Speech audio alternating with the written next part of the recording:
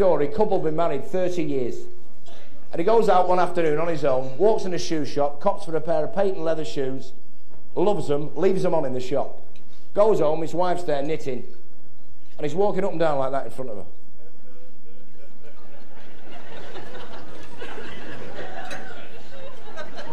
And she didn't notice the shoes.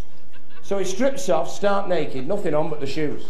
Stood there in front of her like the FA Cup. She said, "What are you doing, you dirty, filthy, disgusting man, standing there, middle of the afternoon, no clothes on, that thing hanging down between your legs, what's it doing?" He said, "It's pointing at my new shoes."